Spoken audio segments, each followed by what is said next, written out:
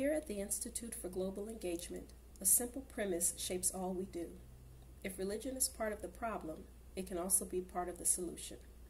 Wherever religious liberty takes root, faith communities make positive contributions to society, security, and statecraft.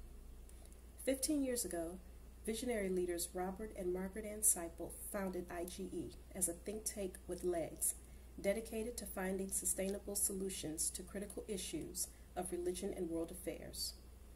Well before 9/11, the Seiples saw firsthand the rising tide of repression, discrimination, and religion-related violence around the world. Responding to their sense of calling both as Christians and as global citizens, they established IGE as a nimble nonprofit that would not merely react to symptoms, but would instead discern and attack the root causes of global dissension. To mark IGE's first 15 years and build momentum going into our next 15, we will celebrate with our donors and partners throughout all of 2016.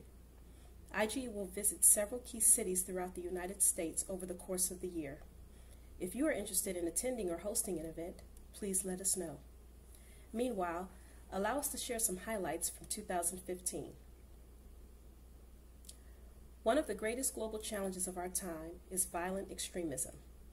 IGE has been sought out by national security officials in countries around the world to provide expertise on addressing this challenge. For example, in China, IGE was invited to take a leading role in a counterterrorism symposium. In Vietnam, IGE was asked to speak at the country's premier institutions for training government officials and diplomats. In addition, IGE has sponsored innovative peace-building initiatives. In Laos, for example, IGE has facilitated the creation of a peace-building team, a rapid reaction force made up of both officials and religious leaders that can be deployed to de-escalate and resolve conflicts involving religious actors and the government. In Ukraine, IGE and its partners recently launched a path-breaking dispute resolution training program. Through its unique program called the Cradle Fund, IGE has mobilized large-scale assistance and strategic partnerships to respond to the vast crises afflicting Syria, Iraq, and the surrounding region. IGE has visited the region 7 times, deepening relationships with local partners.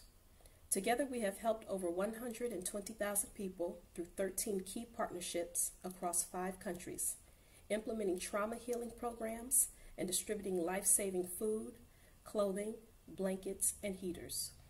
We have also helped refurbish the homes of the 21 Christians martyred in Libya by ISIS.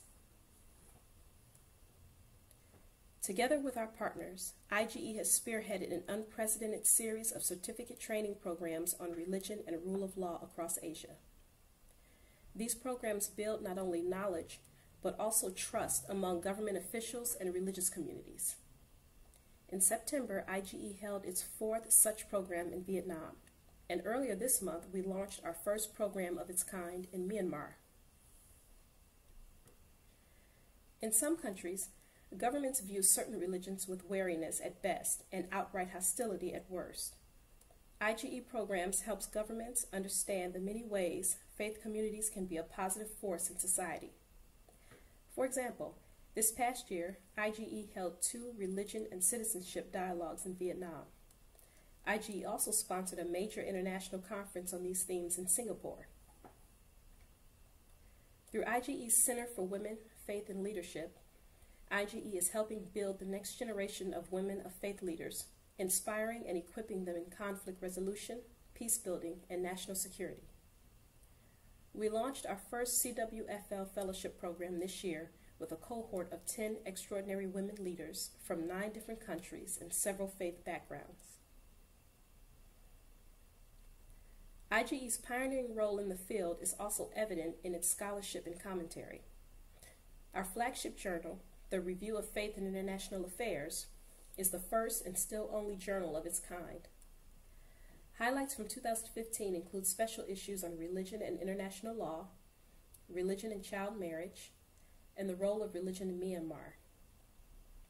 IGE's expertise and perspectives are also shared widely through our timely books, policy papers, public lectures and symposia, conference calls, and op-eds in highly influential outlets. IGE's work has never been more vital. Indeed, the world is experiencing the worst persecution, harassment, and displacement of faith communities since World War II. Please consider making a donation to support IGE's mission. While opportunities abound, IGE's ongoing commitments to its people and programs will cost $4.2 million. We have $2.9 million in commitments and funds raised. Will you help us reach our year-end goal to raise an additional $1.3 million? Thank you.